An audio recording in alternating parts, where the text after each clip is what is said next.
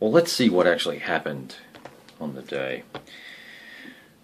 Mardonius gives a wonderful speech, and it's extremely long and very noble. However, let's move from the point there. So we're going to start at in paragraph 59. When he had spoken, he crossed the Asopus River and led the Persians forward at a run directly upon the track of the Greeks, who he believed to be in actual flight. He could not see the Athenians, for, as they had taken the way of the plain, they were hidden from his sight by the hills. He therefore led on his troops against the Spartans and the Tagans. When the commanders of the other divisions of the barbarians saw the Persians pursuing the Greeks so hastily, they all forthwith seized their standards and hurried after them at their best speed, in great disorder and of disarray. On they went with loud shouts and in a wild rout, thinking to swallow up the runaways. Meanwhile, Pausanias, who had sent a horseman to the Athenians at the time when the cavalry first fell upon him, with this message. Now, it's a fairly long message, but just wondering, for flavor, why not? Let's read it. Men of Athens, now that the great struggle has come, which is to decide the freedom or the slavery of Greece? We twain, Lacedaemonians and Athenians, are deserted by all the other allies, who have fled away from us during the night. Nevertheless, we are resolved what to do. We must endeavour, as best we may, to defend ourselves and to succour one another. Now, had the horse fallen upon you first, we ourselves, with the Tagans, who remained faithful to the Greek cause, would have been bound to render you assistance against them. As, however, the entire body has advanced upon us, 'tis your place to come to our aid, sore pressed as we are by the enemy.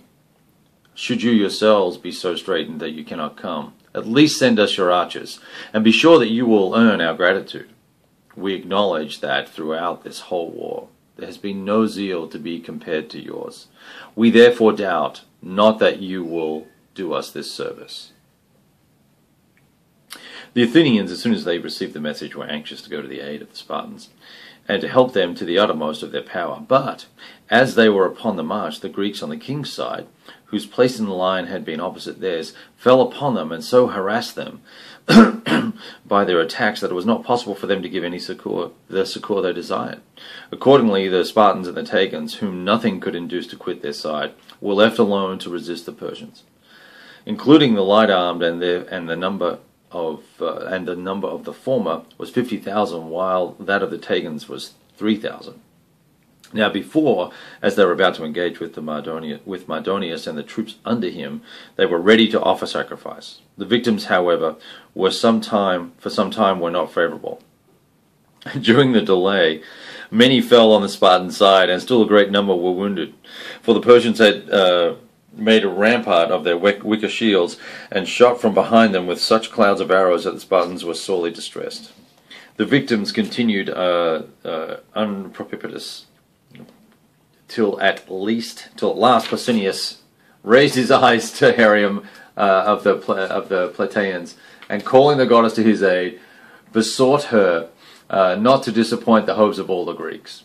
And as he offered this prayer, the Tagans, advancing before the rest, rushed forward against the enemy, and the Spartans, who had obtained a favourable omen the moment that Pausanias had prayed, at length, after their long delay, advanced to the attack. And while the Persians on their side left shooting and prepared to meet them, and first the combat was at the wicker shields. Afterwards, when they were swept down, a fierce contest took place by the side of the temple of Ceres, which lasted long and ended in hand-to-hand struggle. The barbarians many times seized hold of the Greek spears and brake them, for in boldness and warlike spirit the Persians were not a whit inferior to the Greeks, but they were without bucklers, untrained, and far below the enemy in respect of skill in arms. Sometimes singly, sometimes in bodies of 10, now fewer and now more in number, they dashed upon the Spartan ranks, and so perished. The fighting went most against the Greeks, where Mardonius, mounted upon a white horse and surrounded by the bravest of all the Persians, the thousand picked men, fought in person. So long as Mardonius was alive, this body resisted all attacks, and while they defended their own lives, struck down no small number of Spartans. But after Mardonius fell, and the troops with him, which were the main strength of the army, perished, the remainder yielded to the Spartans and took to flight. Their light clothing and want of bucklers was of the greatest hurt to them, for they had to contend with men heavily armed, while they themselves were without any such defence. I think that speaks nicely to the significant disparity in the the technology and weapon systems of two very different cultures here. So that's a really interesting, direct quote and commentary from Herodotus. Right. Then was the warning of the oracle fulfilled, and the vengeance which was due to the Spartans for the slaughter of Leonidas was paid to them by Mardonius. Then too did Pausanias, the son of Cleombrotus and grandson of Anaxandrius. I omit to recount his other ancestors, since they were the same with those of Leonidas. Win of victory, exceeding in glory all those to which our knowledge extends. Mardonius was slain by, I would pronounce this Amenestus, but that little umlaut over the E looks suspicious.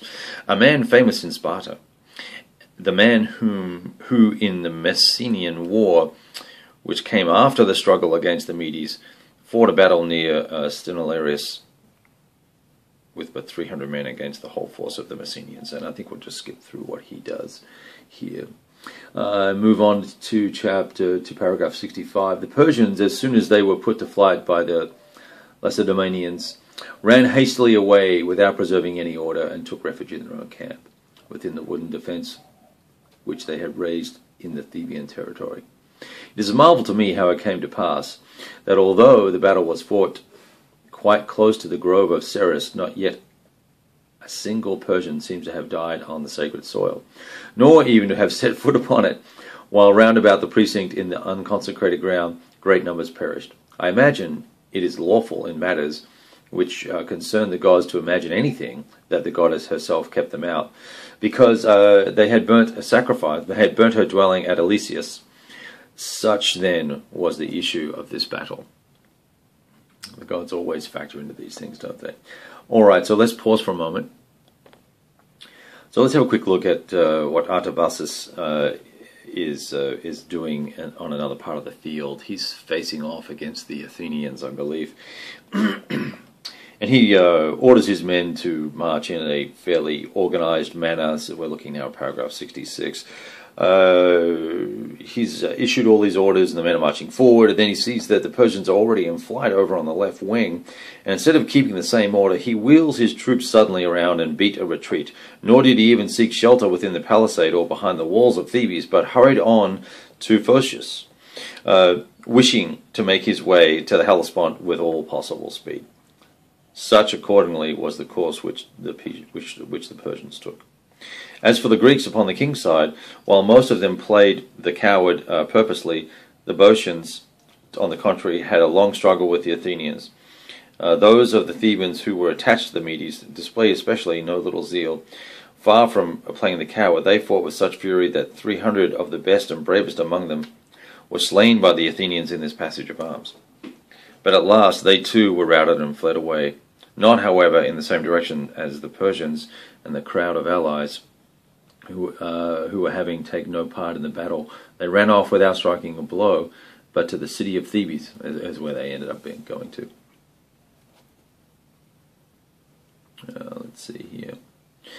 And so then Herodotus then talks about how the Persian troops were the core of the army, and that the rest of the barbarians that were, or other tribes that were associated in the Persian army, really relied on the morale of the Persian forces being strong. Otherwise they would cut and run. Alright, and so then it talks about how the victors go on and pursue everything. Meanwhile, the flight continued. Tidings reached the Greeks, who were drawn up around Harium, and so were absent from the battle, that the fight was begun, and that the Pausanias was gaining the victory. Hearing this, they rushed forward without any order, the Corinthians taking the upper road across the skirts of the Cithaeron and the hills, which led straight to the temple of Ceres, while the Megarians and the Philasians followed the level route through the plain. These last had almost reached the enemy when the Theban horse espied them, and observing their disarray, dispatched against them the squadron, of which Asaphadorus, the son of Timander, was captain. He charged them, and with such effect that left 600 of their number dead upon the plain, and pursuing the rest, compelled them to seek shelter in Cithaeron. So these men perished without honor.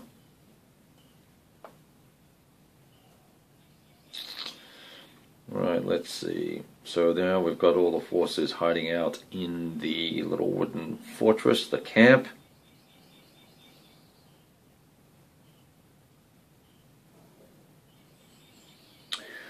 And since the Spartans were not skilled in the attack of walled places, but on the arrival of the Athenians, a more violent assault was made, and the wall was for a long time attacked with fury. In the end, the valor of the Athenians and their perseverance prevailed. They gained the top of the wall, and breaking a breach through it, enabled the Greeks to pour in. And I think then we had some pretty much wholesale slaughter carry on. Yes. In good truth, they were all half dead with fright, and huddled as so many thousands were into so narrow and confined a space. With such tameness did they submit to be slaughtered by the Greeks, that of the 300,000 men who composed the army, omitting the 40,000 of whom Artabazus was accompanied in this flight, no more than 3,000 outlived the battle. I imagine that we would wear out a fair number of swords and spear blades trying to puncture 270-odd thousand or 260-odd thousand bodies, right? Right, so that's pretty much a summary of the battle. Let's just see if there's anything else here we need to look at.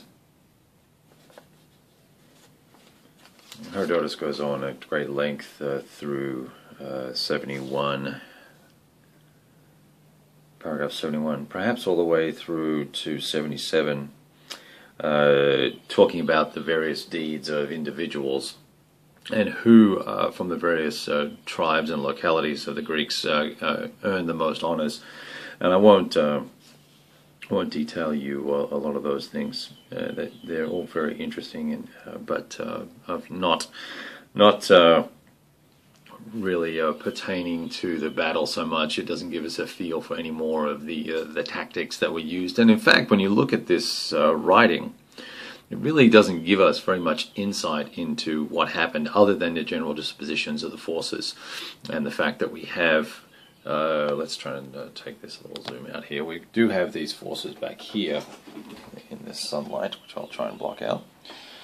Here that really did not participate in the battle terribly much, and then these are the forces that did a runner. They didn't actually participate in the battle very much, other than the cavalry, which seemed to have managed to meander its way up here and then engage with some of these forces in some way, shape or form. And I think these forces here go up this road, and the rest of these guys try and come up through the plain here, across this higher ridge. So it's interesting that this enormous force broke fairly quickly once the Mardonius's forces were damaged. And what we'll do now is we'll pause here and wrap it up, and we'll start another conversation about the actual battle and how we may handle it here and what that may entail.